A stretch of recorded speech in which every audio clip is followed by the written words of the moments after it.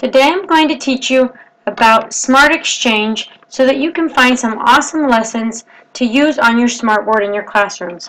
The first thing you want to do is either sign in if you already have an account or join for free. Joining is very simple. All it needs is your email address and your passwords, and then you go to agree and continue and it creates your account. I registered with my center account and I didn't have any problems with the email coming through. Or if you already have an account, you come here and you type in your email and your password, and you can say keep me signed in, which is what I've done, so then you don't have to keep typing in your password. And then let the fun begin. One way that you can find neat resources is just by going to the top downloads or just by browsing.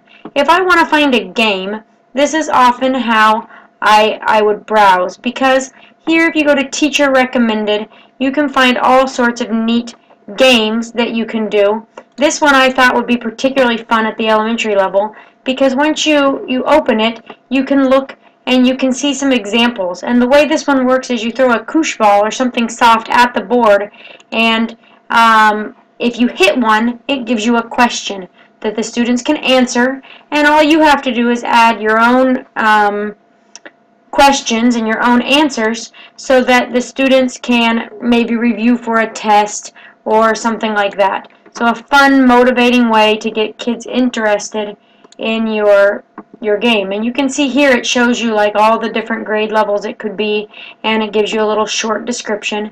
And so if you want it, all you have to do is click download, and that will pop up down here to the bottom of your screen, and then I could open that and just edit it to be my own lesson.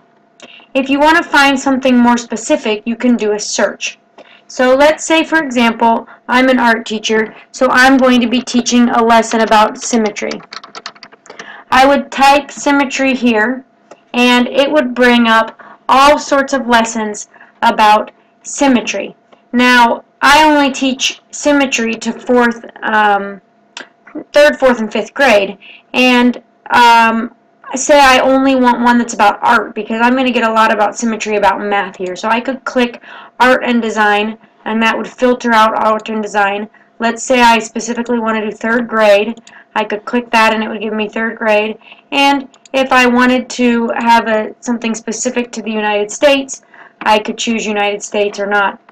And then I can look at these and I can see, what are they? Here it's talking about line of symmetry, and I can look at some examples, and it looks like this one is mostly just graphics showing symmetry. So maybe I'm not interested in that one, but maybe something like this is better. And you can just kind of browse and look and see what different things are available for you.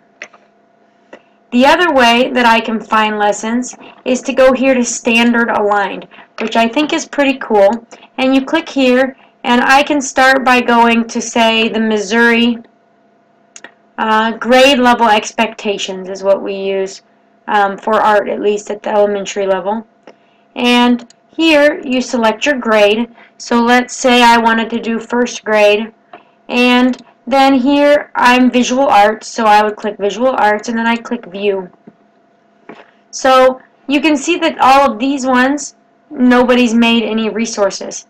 But as I get down to here to elements and principles, I could find here one about color, about patterns, about properties of color. And so I can look at this, and it might have it's got a lesson that goes all through the different kinds of colors, hue, intensity, value. Here it looks like it's a game where you can erase a color and see a concept. I can do a matching game where they're trying to make a color wheel. And so there's all sorts of neat resources that I can download and then change to fit my own needs during that lesson. And then the other cool thing about standards is that I can come over here and I can also go to the C's, and I bet you know what I'm getting at. Common Core. I can go to the Common Core, and I can click here a grade level, and I can select my subject, and let's say I want to go to language arts, and then here I can click and I can view all these resources that have to do with that first Common Core standard. So let's say I wanted to do maybe this story elements. I could look at it and it goes through what characters are, setting, and it looks like they can write in on this one. It's not super interactive, but it's a nice presentation that would work well to teach characters. This one, you know, it's predictions and inference. It's got some different things. So here it looks like you can see the answer when you move the little bar. Here I could maybe do inference in art where they're looking at the picture. So there's just lots of neat lessons that you can find. As far as the community goes, it's not like Twitter or any of those where you have followers, but I can share to the community, and most of this stuff is teacher made. There are some resources that are made but professionally also though. And here I could add my own file. So for example, I could just click browse here and I can come to my thing, and in my, I know that I used the Smart Notebook and radial activity. So here I have my own radial symmetry sorting activity, and I can give it a title, and then I can explain, you know, what it is. Students, they're trying to match or sort pictures based on if they have radial symmetry or not. And then I can put it in my subject, and I did this for 4th grade, and then I would want to say that it's radial symmetry, art, maybe, and then I'm agreeing to share it. And then once I've done that, if I come over here, there's a place that says My Resources. And so now that's going to show up in My Resources, and I can decide what I want to share or what I don't want to share. You can see here it's still uploading 70% of my file. If I want to connect a little to the community of Smart Exchange, then I can also click on this Community tab. In the Community tab, there's a blog. I'm still waiting for this to load here, my thing that I shared, but well, I might have messed it up by clicking, but you get the idea. On the Community tab, it opens you up into a new window where there's a blog you can follow that gives you all sorts of different ways to use Smart Exchange. And if I want to make this actual professional development, I can click on the Training tab, which brings me to a set of courses. Some of them are free, but others you have to pay for.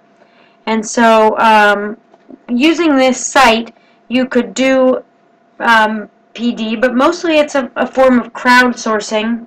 Well, this is the page. I preloaded it because it was slow. But you can come over here into the marketplace and find courses that you might want to take. So see, you can see some of them are pretty expensive, 75 bucks. And it's got those that you can do.